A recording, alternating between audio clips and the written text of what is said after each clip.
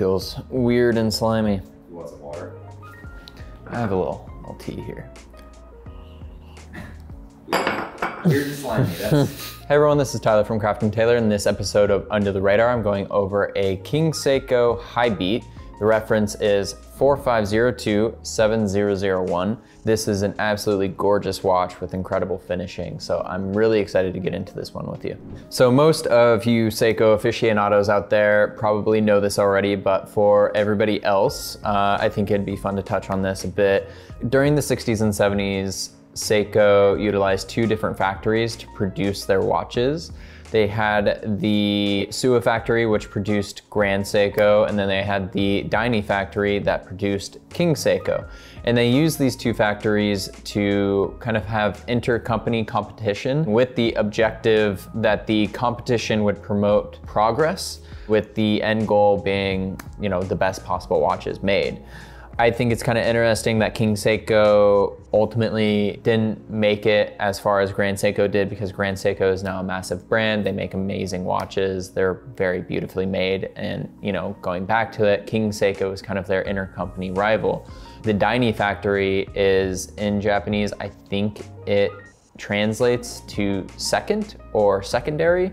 So it's kind of interesting that they're like the secondary factory. King Seiko didn't make it as far as Grand Seiko did, obviously. But regardless of that, King Seiko did produce extremely high quality and very impressive timepieces during its time of a pretty short production between 1961 and 1975. Like Grand Seiko, King Seiko primarily focused on producing extremely impressive movements and with unbelievable finishing on their watches. This watch in particular is like absolutely stunning. I love how it wears on wrist. I love the finishing of it. I think it's an incredibly beautiful watch, especially for its price point. In this era, when I see Grand Seikos and King Seikos, I kind of see them as one and the same, except for the King Seikos are a little bit more weird, a little bit more quirky, just because they weren't around as long. Not many people know of King Seiko as much as Grand Seiko is because of the prestige that the brand carries today. So with that kind of a cool backstory, I want to get into this watch specifically. This watch comes with its original buckle. I really like the lizard leather on this strap. It looks very appropriate for this style of watch, and the lizard material is just very comfortable. As soon as you put it on your wrist, it feels like it fits perfectly. The way that this case is designed is extremely impressive, especially for, you know, just a Seiko in this era. I love how the bezel kind of flows with the case, and the high shine mirror polish still has very strong angles.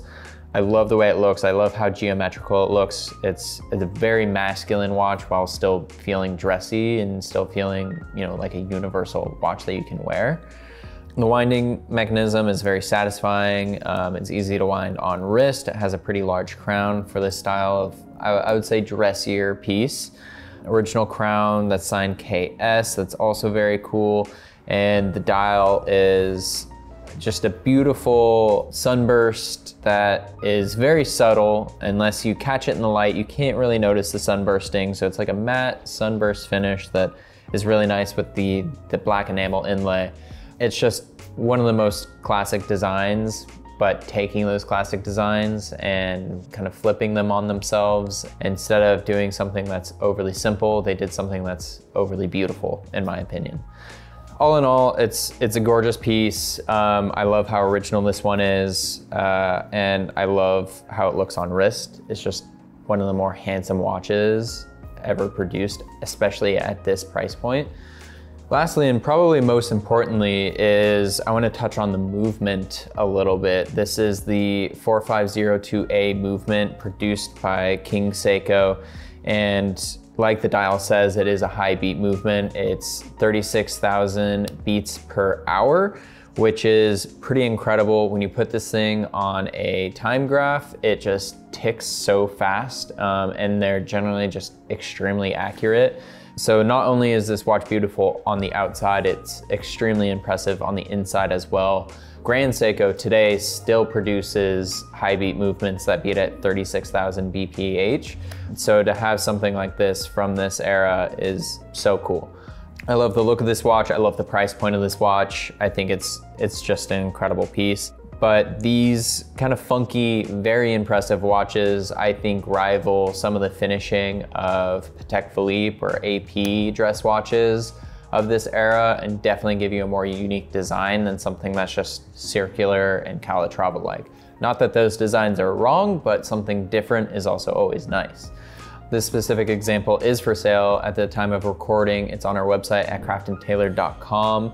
So be sure to check that out if you want to learn a little bit more about it. So with that, I want to say thank you for watching. Be sure to like, comment, and subscribe if you enjoyed the video.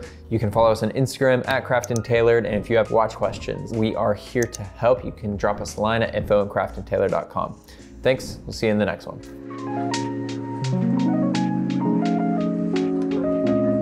All around with still very sharp angles. Damn it. Didn't mean to do that.